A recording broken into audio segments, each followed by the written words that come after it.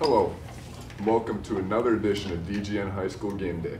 With me today are my colleagues Liam and Mike.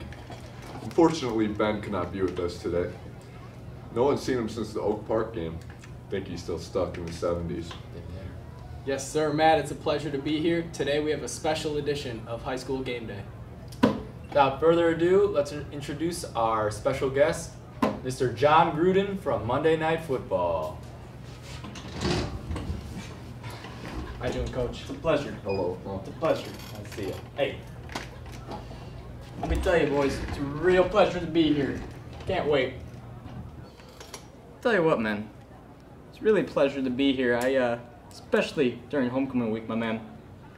Tell you what, I never got to go to my own homecoming as a high schooler, man.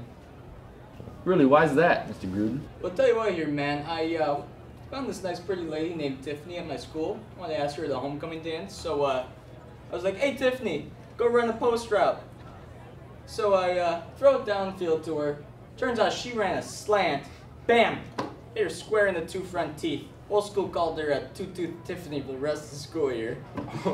Wow, John, it's pretty crazy. You're an animal. I'll tell you what, man. I love animals. You ever watch the National Geographic channel?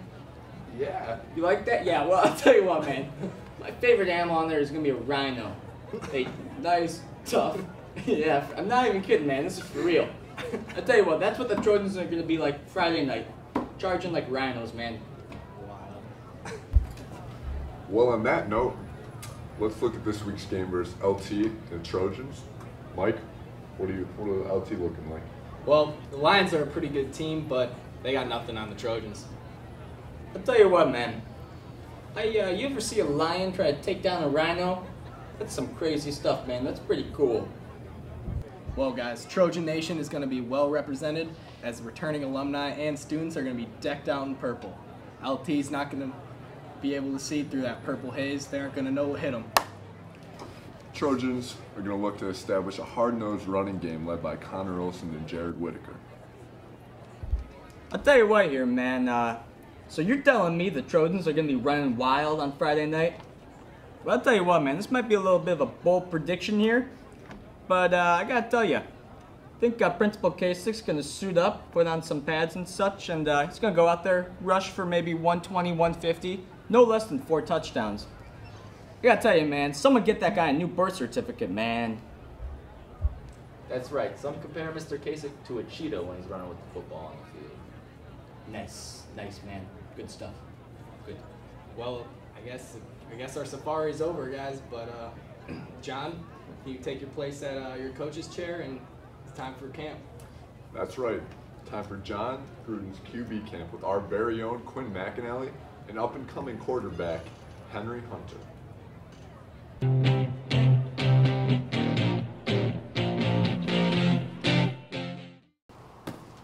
John, it's a pleasure. Tell you what, son. Let's Coach Gruden to you, Buster. Sorry, Coach. You check that attitude at the door, son. Coach, it's an honor to be here. Tell you what, man. It's an honor to be near some hair like that. You got any insurance on a beautiful mane like that? Fortunately, I don't. It's a shame. Tell you what, boys. Let's go into your childhood a little bit here. Quinn, tell me your favorite QB to watch growing up as a young child. I have to say Tom Brady. I just love the way he plays and how he's clutch in late game situations. So you're telling me Tom Brady is your go-to quarterback, despite his alleged deflated ball situation? That was a dark spot on his career. I'll tell you what, yes it was. Henry, how about you? Gotta go with my boy Tim Tebow out of Florida because I love the way he plays with that energy and great playmaking ability outside the pocket. I'll tell you what, disagree with that. Tim Tebow is a terrible quarterback. Boys, before we go any further, I want to dive into your minds a little bit, see how you operate inside your head. So, check out some game film. Now, I believe we have some film from a Glenbard West game. Alright, tell you what here, boys. We got some game film here from the Glenbar West game. Now, Quinn, why don't you come up here, tell me what your process was going through this play. What was going through your head here, bud? Well, on this play, I'm reading number 6. He's end on the outside there. I'm reading to see if he goes outside and stays with the flat route or gains depth and comes to the in on number 17. And on this play, he stayed with the in, so I hit the flat, or tried to. Now, I'll tell you what, let me ask you a question. How come this kid doesn't have a name on his jersey? What's going on there? I'm not exactly positive, but I'll tell you what, maybe that's, might be why we lost this one here. could be. Henry, how about you? What you got? What's your thinking? What's your thought process to approaching this play? Obviously, I got one read on this, and that's call Omaha at the line, move some bodies around, chuck it deep to Fig. That's all I got to say. I'll tell you what. It's a bold prediction, but I like it. I like it. Alright, tell you what, boys. Let's look at some, let's diagram some plays here. I'll tell you what, my favorite play in all of football, it's going to be a spider 2-wide banana. Now, a little test for you boys here. Mike, why don't you come up here and just show me a spider 2-wide banana. Got it.